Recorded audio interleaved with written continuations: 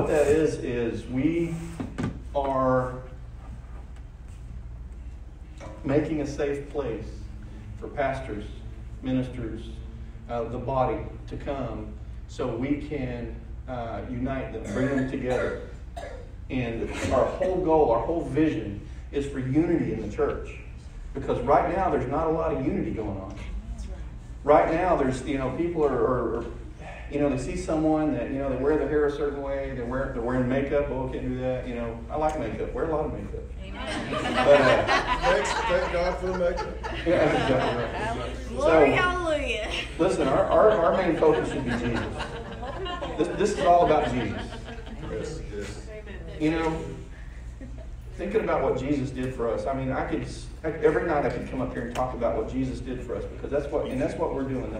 I want you to remember tonight, we're not focusing on evil or demons. We're not focusing on that. But what our mission is, our goal is to go over the foundational teachings and not just assume people know all these things. Even if you've been to Bible college, even if you've been preaching for 40 years, it doesn't matter. The thing is, you need to know the basic foundational things. And you know what? Go back and revisit them every once in a while. And that's why we want pastors here. That's why we want ministers here. That's why we want the body here. Because if you know it, great. We'll reinforce it. If you don't know it, guess what? We've got something new for you. And as always, I want to remind you that I'm not trying to step on someone's theology. Okay? If your theology is different than ours and what we're saying here, it's not to hurt you, put you down, or offend you. There's no offense in this room. Amen. So if you have a question about something we're talking about, because all of us here, this is my family, right here. Yes. Amen, brother. This is my family. And it doesn't stop at these walls. Come on. So, and this is the way that God has really been talking to me for the past 3 months. And this week, He has downloaded so much into me this week. I was writing, taking notes, trying my best to keep up, and I couldn't. I said, I have to take a break. I need to go take a shower. Went and got in the shower, and he kept going. And so I yelled at Rebecca. I said, Beck, can you text this to me so I'll remember it later? While I'm in the shower, and bless her heart, she was trying to dictate. And I'll give you what the bottom line was. The bottom line is he's saying, listen, and I posted this on Facebook. A lot of you probably saw this. He told me, he said, I'm sending you pastors. And I said, good, I can go. And he goes, no. I said, I'm sending them. And that's something we've got to watch out for. If I start trying to make that happen, guess what? I'm really going to mess it up. So he said, I'm sending you pastors. Now, here's the thing. Now, pastors have to hear the Holy Spirit as well as I hear the Holy Spirit, as well as you hear the Holy Spirit. Amen. And pastors have a tough job. They really do. They've got this flock, and they've got to wrap their arms around that flock, and they've got to love them, they've got to equip them, right? Yes. So the Lord was telling me that He does not want any more one-fold ministries. So, I'm telling you, I'm sitting here downloading it. He said, I have made you a filament between these pastors for unity. And I said, filament? I've never used that word in a million years. And I looked it up, and it says it's a string or a wire that connects, that the more you heat it up, the brighter it shines. Amen. And has a high melting point. So, I don't know how to read into that. I don't know if I want to read into that. But so, we want this to be a safe haven, a safe place for pastors to come, ministers to come, the body to come, because we want to be unified. And this isn't someone saying, I know more than you, I know better. No, it's not that. It's saying the Holy Spirit talks to me differently than He talks to you, because your gifts are different. That's right. Your strengths are different. Amen. And so when He's telling me something, it's going to be in line with the Word. And that's what we're going to do, is we're going to stick to the Word. Come on, brother. And so our whole goal, our whole vision is to unite and to bless. And those pastors that are here tonight, Pastor Jerry, where you at? There it is, right over there. Thank you for coming all this way. We sure love you guys. Met this guy and I'm instantly connected. Just right here. I can't say it any other way. I just felt the love coming off this guy. And you have to get connected. You have a youth ministry, is that correct? So get with this guy tonight. Another reason we do this is we want you guys to get to know each other. How are we going to have unification if you don't talk to each other? Amen.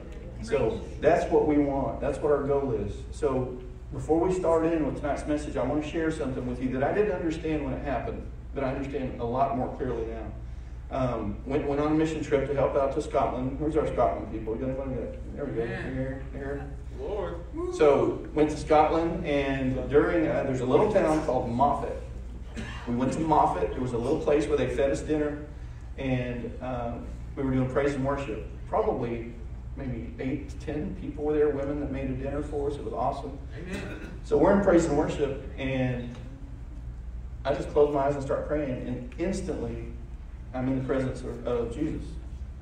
I'm standing on a hill, and this is happening while praise and worship's going on. So I'm standing on a hill overlooking a valley, and next to me is Jesus, and he's not wearing purple and a crown and any of that. He's standing next to me wearing just a white robe.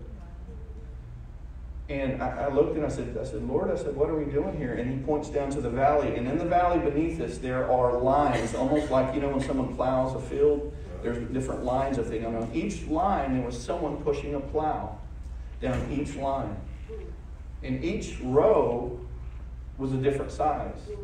A few of them were very short, some of them were very long, almost as far as I could see, and they were pushing these plows.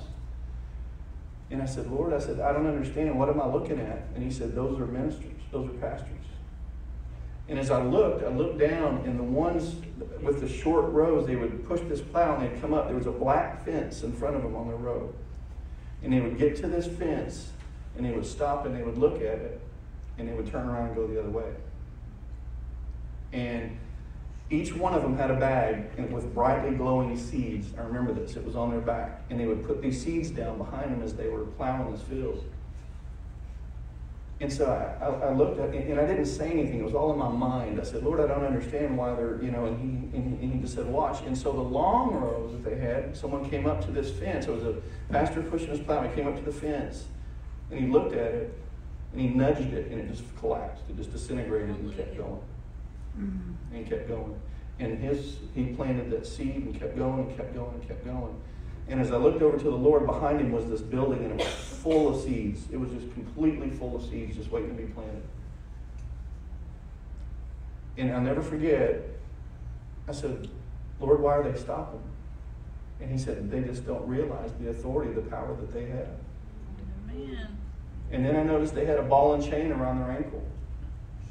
And I said, what's the ball and chain for? And he said, watch. And when I looked down, one of the pastors stopped and looked at his foot and saw it. And he lifted his foot out of it and stepped around it and kept going. He said, they don't realize those chains have already been broken. Glory. Yes. And so I kind of, whatever you want to call it, came to, woke up, still in praise and worship. And I think I shared it that night, but I really didn't understand what I was seeing.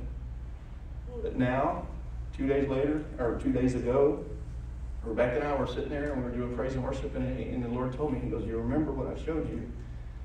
Because now is the time that needs to be shared. So you pastors, you ministers, you body of Christ, you can have little fences come up in front of you, but guess what? You've got authority in you. You've got power in you. You've got Jesus Christ on your side. Listen, how can we lose? How can we fail? The only way we can lose, the only way we can fail is if we stop and turn around. Yeah. So that vision wasn't for me. It was for you. It's for anyone that can hear me right now. This is what he's saying. He's going to keep going. Press through. Amen. I'm right behind you. And we've got all this seed behind us that we're planting as pastors, as ministers, as the body. So much seed. And we don't have a lot of time. So I just wanted to share that with you. So our mission, our goal at Saturday Sanctuary here is to unify pastors, ministers, body. There's a revival coming, and everyone knows this. So we need to unify to prepare, because, we're living in a country where killing babies is okay in a lot of places. That's not okay. So we need to push through those fences, and we need to let our voices be heard. Amen? Amen. All right. And as far as some back, if you think I'm just, I'm talking about the one-fold ministry, the fivefold. Read Ephesians 4, 11 through 16. And he talked completely about that. Ephesians 4, 11 through 16. And I just want to say a couple things about it. We're joined together. The whole body is joined and knit together, all 5 of those offices. Every part doesn't share. I'm just taking little pieces of it. It causes growth for the body, edifying itself in love. So what happens if we don't have the 5-fold ministry in our churches? What happens? Anybody remember that? We're tossed to and fro, carried about with every wind of doctrine, trickery of men, and cunning craftiness and deceitful plotting. And how many of you know, and I'm not, please hear my heart on this, I'm not speaking ill of pastors or churches, but how many of you know without that, that's where the checks and balances are. That's where the accountability is. Look at David Koresh, Jim Jones, all of these guys who took that and spoke those words and tricked and deceived, which is actually what this verse is talking about, and led them to their death. So, a 5-fold ministry is not a bad thing. How many of you churches have a prophet, a church prophet? How many of you have someone in the apostolic in your church, come speak, whatever? All of those things, start inviting that, because your flock, here's the thing, you're equipping your flock, but you need to equip them in every aspect, every facet, because a lot of people don't know what their true gifting is. Right. How many people know of a church because the pastor there is really a teacher, and he just didn't know basically what he needed to do to be a teacher, so he became a pastor? I know a lot of evangelists right now that are pastors because they didn't have a place to go and do their evangelism. So now they're doing both duties. So the clarity in these verses is that there is a specific function that you can perform together in unity, and it's well-rounded, and it covers everybody. So I just wanted to talk about that for a little minute, because that's what God has really been placing in my heart. All right? Okay, so this week we're going to talk about Christians in bondage. And can spirit-filled believers be demon-possessed? Now, everything that we're going to talk about is Bible-based. If you ever hear someone teaching about something and they don't use verses to back it up, you need to be careful, all right? So this is what we're going to talk about tonight. Remember, the focus should never be on Satan or his minions. You start getting your mind set on that, you're on the wrong mindset.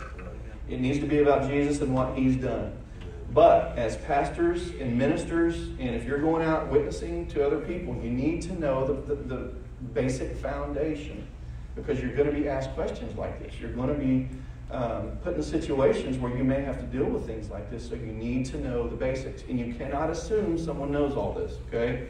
So we started a few weeks ago going over just the basic facts of things, and that's what we're going to continue tonight, all right? Okay, Hosea 4:6. My people are destroyed for what? Lack of knowledge. Now, a lot of people say, will perish or whatever, but I like this because it says they are destroyed for lack of knowledge. So our goal in meeting once a month right now is to share knowledge. Like I said, if you already know this, good, we'll reinforce it. If not, then this is where you should be taking notes, because you're going to need this at some point. It's not a coincidence we're all here. It's not a coincidence we're all here. Now, I will tell you this. Satan does not want you to hear this message.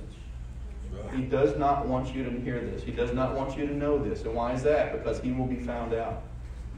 What happens when he's found out? Anybody? Whooped. Doesn't he have to give it back how many times? Sevenfold. Sevenfold. So he does not want to hear this. So this is one of my favorite. I like saying this over as much as we can. I like spreading this because he gets found out and he has to pay back. Amen. That's a proverb, so I'm not making that one up. All right? John 8:36 says, "He whom the Son makes free is free indeed." So the more we learn, the more our arsenal is filled with our tools to set people free. Listen, we're cleaning up. We're cleaning up. Everyone in here, if you go out and you're ministering to someone that you know that's having some serious issues and problems, this is where we can make a difference in their life. Okay? Bible-based. You take these verses and you use them. All right? Okay, so most believers are not free indeed because they don't believe they can indeed be free in bondage. That's where a lot of Christians are like, I'm not in bondage, I can't be in bondage, I'm saved. It's not true. Like we talked about the last time we met, there are many spirit of rejection, spirit of pride, all of those things. Remember when we talked about pride and everyone said, I'm glad I don't have to worry about that. So in John 8:36, Jesus is actually speaking to believers when he says this, because he says to those Jews in verse 31 who believe in him. Okay? So is it possible for a believer to be in bondage? Yes. All right? Go with me to Mark chapter 5, verse 1. Now this one is so good, we're going to read the whole thing. I've got some on the screen, but if you have your Bible, turn to Mark 5, verse 1. Like hearing pages flip instead of your iPad beeping. Okay, Mark 5:1. Then they came to the other side of the sea, to the country of the Gadarenes. Now, this is actually the city of Gadara. Now, some other translations say, pronounce it another way, the city. I use the New King James Version, so if you use a different version, it might say a different type city name, but it's actually the city of Gadara. And when he had come out of the boat, immediately there met him out of the tombs a man with an unclean spirit. Now this is one of the ways the Bible refers to demonic spirits, unclean spirits, who had his dwelling among the tombs, so he lives in the cemetery, and no one could bind him, not even with chains, because he had been bound with shackles and chains, and the chains had been pulled apart by him, and the shackles broken in pieces. Neither could anyone tame him. And always, night and day, he was in the mountains and in the tombs, crying out and cutting himself with stones. And I had a student this year in my class, in my high school, that would come in and had cuts all over his arm. I said, do you like cutting yourself? And he said, no, I really don't. I just can't seem to stop cutting myself. So this was an opening for me where I could minister to him. When he saw Jesus from afar, he ran and worshipped him. Now, the Greek word here for worship him is proskuneo. Now, proskuneo means prostrate, on the ground, got on their face. So this guy, this with an unclean spirit, saw Jesus and ran to him and fell on his face. He cried out with a loud voice and said, now, this is actually the demon talking, not the man. What have I to do with you, Jesus, Son of the Most High God? I implore you by God that you do not torment me. Jesus wouldn't torment a man. For he said to him, come out of the man, unclean spirit. And then he asked him, what is your name? Now listen, he's not talking to the man, he's talking to the spirit. And he answered, saying, my name is Legion, for we are many. Now, Legion is a Roman word that's a troop of soldiers, 6,826 soldiers. 6,826, which means that this guy is saying, we are Legion, for we are many. So basically, he has more than 6,000 spirits in him. This is what most theologians believe that this guy is saying. So this guy basically was demonized, right? Also, he begged him earnestly that he would not send him out of the country. Now, demons like to stay where they have a stronghold. That's right. They like to stay where they have a stronghold because it is hard to get into a body unless there's an opening, a door, a window, or certain other things that we talked about last time. Now, a large herd of swine was feeding there near the mountains. So all the demons begged him, saying, send us to the swine that we may enter them. And at once Jesus gave them permission. And the unclean spirits went out and entered the swine. There were about 2,000, so that's about at least 2,000 demons, right? And the herd ran violently down the steep place into the sea and drowned in the sea. So those who fed the swine fled, told it in the city and in the country, and they went out to see what happened. Then they came to Jesus and saw the one who had been demon-possessed and had the legion sitting and clothed in his right mind, and they were afraid. I think they would ask him to do a sermon or something there. They're sitting there, anyway. And those who saw it told him how it happened to him who had been demon-possessed. Now, we're gonna define demon-possessed later, all right? About the swine. Then they began to plead with him to depart from their region. And when he got into the boat, he who had been demon-possessed begged him that he might be with him. However, Jesus did not permit him, but said to him, go home to your friends and tell them what great things the Lord has done for you, and how he had compassion on you.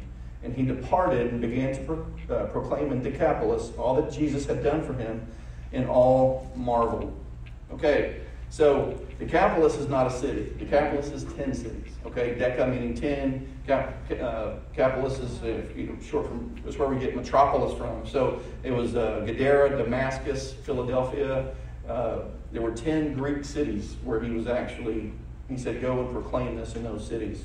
So this man was basically demon-possessed. He was demonized, and Jesus set him free. So this is an amazing story. I mean, if you take this story and look at it, it shows the power that Jesus had and how he encountered unclean spirits, which didn't happen in the Old Testament. And we're going to get to that in a minute.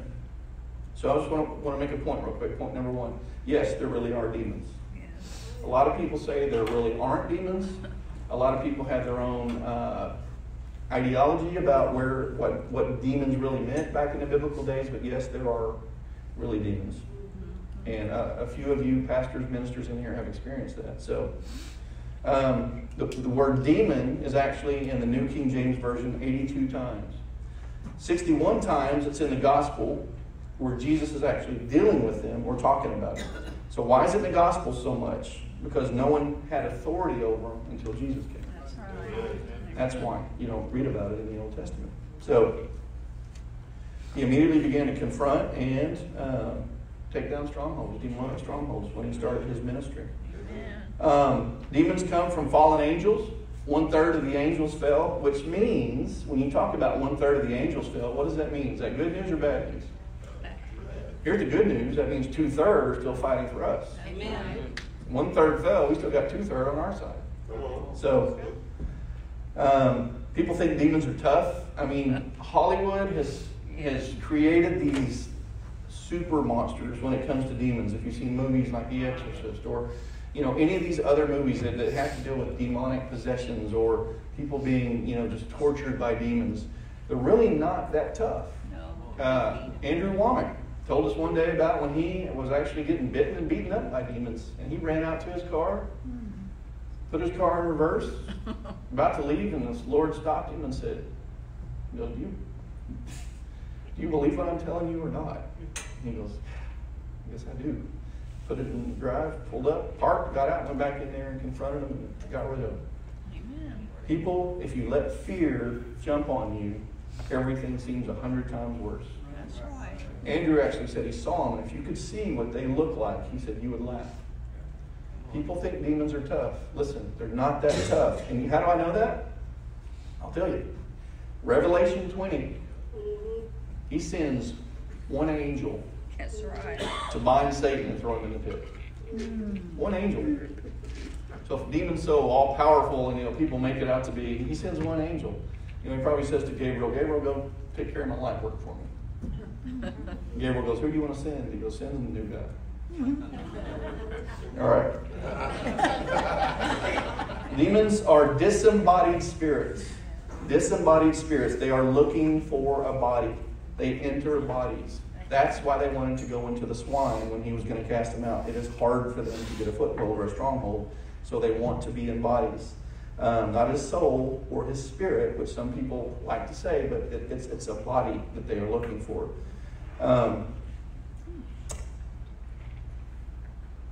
The thing that really confuses me, I guess, is there are demons. The Bible talks about it all those times we mentioned. And a lot of people still don't believe that. A lot of Christians believe that there are not demons. So if they're not demons, we're going to have to cut out most of Jesus' teaching.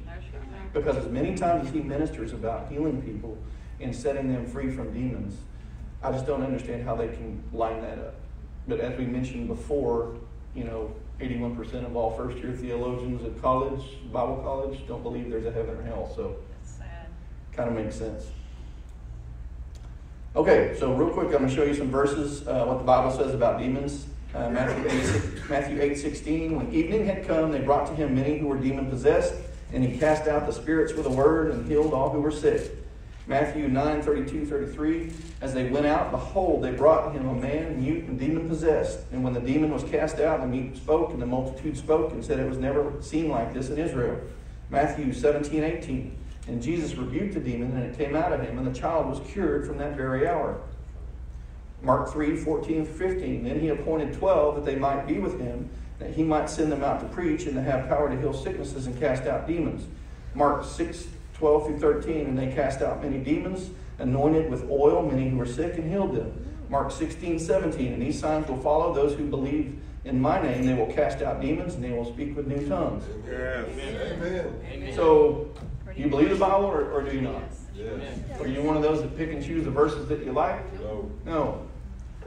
So, these kind of questions, these things you might encounter as you're ministering to people. Okay? C.S. Lewis. Anyone know C.S. Lewis? Great Christian apologist. He wrote, The Lion, the Witch, and the Wardrobe. That was, you probably know that. He says there's two groups of people that Satan absolutely loves and gets excited about. The skeptics and the superstitious. Satan absolutely loves those two because there's people that see a demon behind every bush. That's right. And there's people that say that they do not exist or only existed during Jesus' time. So you see which ditch they're in, right? Yeah. Satan loves those types. This is a quote. Satan loves both those types because they are both in bondage and deception. Some people, as a pastor, as a minister, they'll say, you know what, Pastor, let's not talk about demons. That gives me the willies. Other people will say, oh, awesome, let's talk about that. I like that. Listen, if you're in either one of those camps, you need to move to the middle. That's right. Because you could possibly be falling into a trap, and I've done that before. I was talking to Dana and Scott about that earlier, where I had a book that was called He Came to Set the Captives Free. And had a picture of holding their hands up with a chain, and there was a holy sword breaking that chain. And I read the book and started talking about how demons and witches could put curses, and how the Lord would get you out of that, but fear jumped on me. And I started having nightmares. Some of the worst nightmares I've ever had in my life. And I woke up and I couldn't rest, I couldn't sleep, something was not right. And I went and got that book and I threw it away and it stopped. And I said, Father, forgive me for opening my eyes to that stuff. And I was letting that stuff in my eyes, putting it in my mind, which was dropping down into my heart. So we need to be careful for that. Which book do we need to be reading about demons? The Bible, about how to deal with demons. And so when you get this knowledge, you have this knowledge, it's in your arsenal, but we don't need to dwell on it and focus on that and get in one of those ditches where we're excited about talking about it or saying that they don't exist. All right? The one thing I want to stress tonight is you will never get free of bondage if you don't know that you are in bondage. And the reason I say that is because some of those questions that were asked us saying, I'm saved, I cannot be in bondage. Listen, yes you can. Yes you can. You know who Jack Hayford is? Yes. Okay, Jack Hayford says you can't cast out the flesh and you can't disciple a demon. So, in other words, there are people that people will say it's just the flesh, you need to overcome it. And then other people will say you need more discipline, and this discipline is where we get the word disciple. So, and others will say you have a demon and you need deliverance. So do we need discipleship or deliverance? Yes. Both. So, every sickness isn't caused by a demon. Okay? That's right. Everything going wrong in your life isn't caused by a demon. That's right. But there are some that are. Okay? And so that's where as a body, as a family, we get with each other, we pray with each other, we have discernment, and we can discern what's going on. We can look at things, we can talk about things together, and that's where we help each other. That's right. That's why you should not forsake the assembling. That's where we have to get together on Wednesdays and Fridays and Saturdays and Sundays. So we get together. You'll catch some of that if it's real good, right? Okay. Anyone know who Pastor Derek Prince is? Yes. Okay. I was listening to one of his testimonies, and he really worked heavily in supernatural as far as dealing with demonic spirits and getting people free of those type things. And he was 40 years into his ministry, and he went to the doctor, and he got diagnosed with pancreatic cancer. So one of the, he lived in England at the time, or actually he was in India living with his daughter, and one of the lowest ranking members of the Episcopalian Church and I forget the title they give him. The church sent him over to pray with him. So he showed up and he says, he goes, Pastor, would you mind if I prayed with you about, this diagnosis? And he goes, sure, why not? So he laid hands on him and began praying with him. And Derek Prince said that as soon as he laid hands on him, he felt like there were cats fighting in his chest. That's the only way he could describe it. Like there were cats fighting in his chest. And so he said when he realized that, he looked down, he let out the most loud roar you've ever heard in your life. And a spirit left. Now this is Derek Prince, who had been over 40 years casting out demons, working on those type of things. So someone that's been in the ministry that long, if they're able to be under attack like that, there was a crack somewhere. There was a door, there's a window that's cracked. Okay? One of my favorite, Pastor Robert Morris, was married, a youth pastor, counseling, and traveling, evangelizing, when he was delivered from a whole bunch of demonic spirits, lust. He said he could not teach a service without looking at, he'd notice a beautiful lady in the audience and lust would just fill his mind. And he said when he got with James Robinson, he sat down one day and he said they were talking, and James Robinson started reading verse after verse like we're doing today about demonic spirits. And he goes, wait. He said he remembered because he was eating ice cream. And he said, you mean to tell me you think I have demons? He goes, oh, you got a whole flock of them. And she goes, so the thing is, he said, don't be ashamed. Don't be fearful. Don't be anything about that. He said, the thing is, he goes, we have victory over that. But once you acknowledge you have a stronghold or a bondage, we can get rid of that. We can take care of it. Like we did last time when we relieved all that anger and hatred and bitterness that we had in us. Amen. So that's what we're going to talk about. Point number 2, yes, they really do enter people.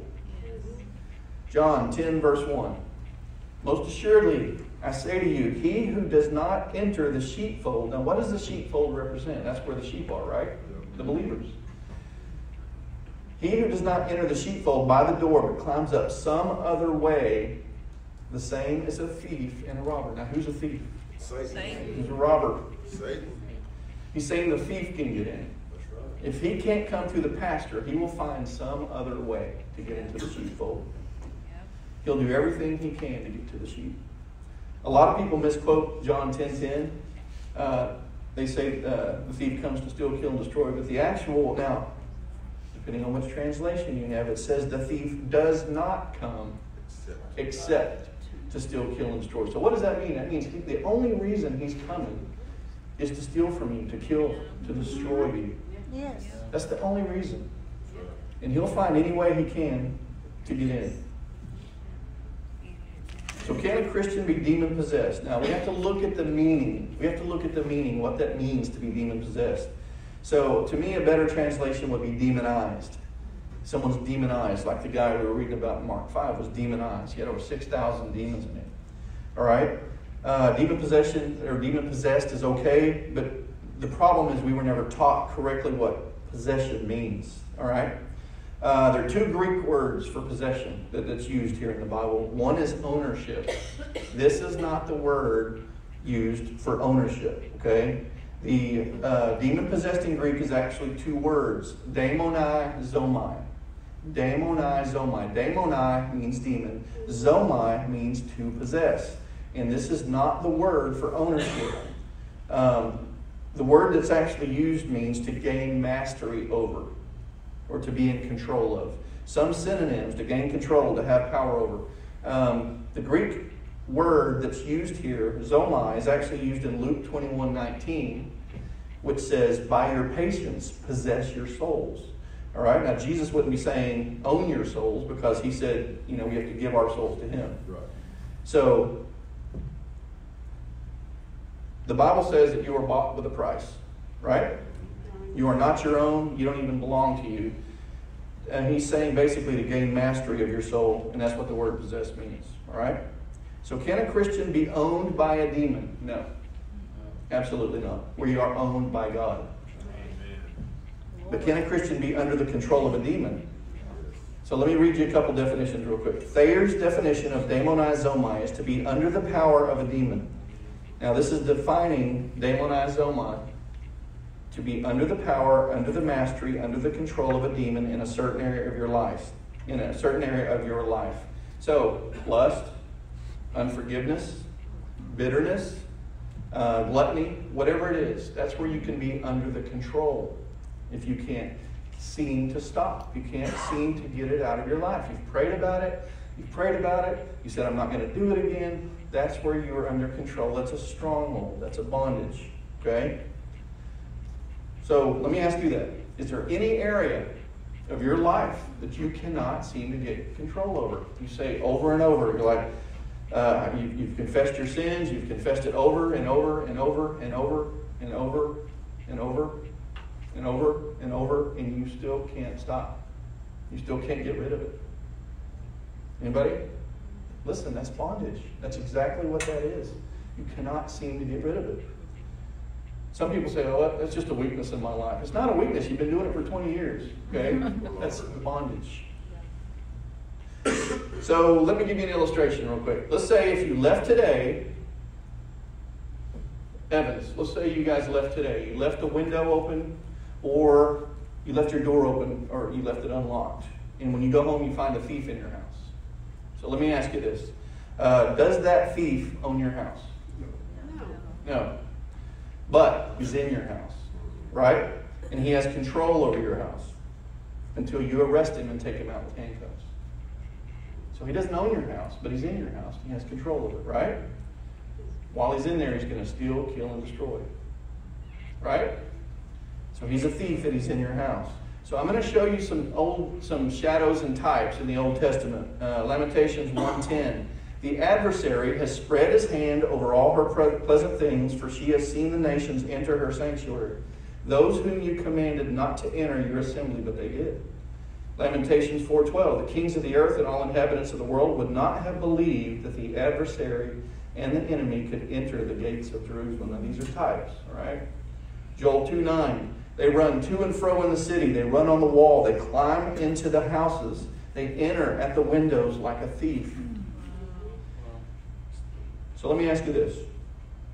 If a man, a believer, filled with the Holy Spirit, if he drinks a lot of alcohol or takes a lot of drugs, do the drugs or alcohol own his body? No. He's still owned by God. Are they in him? Yes. Is he under the influence of those things in his body? Yes. Yes. So, listen closely now. This is important. If that person, if it's a man or a woman who's a Christian, ends up doing something totally out of character that they're very ashamed of later. If they look at pornography, let's say on the internet, something flashes up. You just open a door. You just open a crack. Pornography is a huge problem right now in our society. You're opening a door to the enemy, and he will come in. Yes. He will come in. You'll be under his influence. You'll be under his power. This person could be a spouse, could be a grandparent, could be an elder in the church. It could be anything. They'll end up doing something completely out of character that shocks everybody, including themselves. They opened up a door. Now, you're starting to get upset, depressed, or whatever you're thinking. You're looking at me? Here's the deal. Listen, we have freedom. That's right. We have victory. We have to understand, yes, maybe I have some bondage in this area. And I love this because when we talk about stuff, I don't just randomly pick something. The Holy Spirit talks to me and says, I want to talk about this. And I'm just being obedient. Amen. And if it's one of you or all of you, listen, this is for you, whoever needs this tonight. There's nothing to be ashamed about. This is family. This is where we come together, and we get to leave here better than we came. Amen. Thanks to Jesus. Hallelujah. So point number 3, yes, Jesus really does cast them out. Luke 10:17. Then the 70 returned with joy, saying, Lord, even the demons are subject to us in your name. And he said to them, I saw Satan fall like lightning from heaven. Behold, I give you the authority to trample on serpents and scorpions. Now listen, that's types and shadows. That's not snakes and stinging things, all right? And over all the power of the enemy, and nothing shall by any means hurt you. Amen. Nevertheless, do not rejoice in this, that the spirits are subject to you. Now notice, the spirits are subject to us. But rather rejoice because your names are written in heaven. Yes. Amen. Hallelujah. In that hour, Jesus rejoiced in the Spirit and said, I thank you, Father, Lord of heaven and earth, that you have hidden these things from the wise and prudent. People that think they're smarter than everybody else. Come on. People that think there are no demons. There are none of this. They've hidden these things from the wise and prudent and revealed them to babes. Amen. Hallelujah. So, notice, he says, Father, thank you that you've hidden these things. What were they talking about? They were talking about authority over demons. He said, God, I know, God, that the smart ones think there are no demons, but these precious babes, these young believers, they know, they saw it, they understand that. That's right. And I thank you for that. The spirits are subject in his name. Amen. Okay, so if you're starting to feel like I got a problem in this area, anything like that, I don't want you to feel bad about it. I want to show you something. One more thing. See, we don't have a problem knowing God has power. What the enemy focuses on is our weaknesses and our history. Amen. Saying, you can't get free. They can get free, but you can't get free. These lies that come into your mind. They can do that, but they're not as bad as you are. That's what he'll do. He'll lie to you every time. So, I want to remind you in Mark 5 that this man was demonized. He had over 6,000 demons. He lived naked in the cemetery. Right?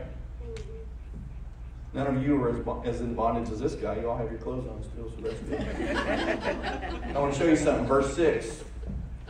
When he saw Jesus from afar, he ran and worshipped him. Now listen.